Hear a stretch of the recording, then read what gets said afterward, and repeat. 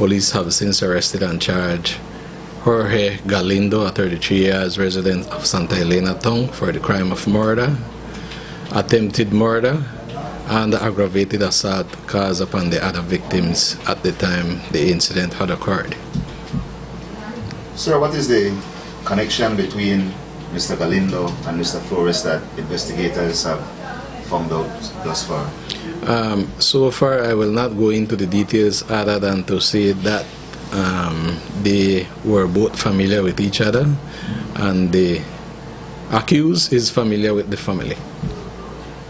Has a motive been determined that you can share? No, not as yet. We're still trying to establish a motive. Can we ask how he was identified if he entered the house with the helmet on and all? Well, there are other means of identification. It could have been by a description of the person, or it could have been by voice identification, since he did speak whilst he was there. Has investigators been able to find out the current condition of the 12-year-old? She is in a stable condition.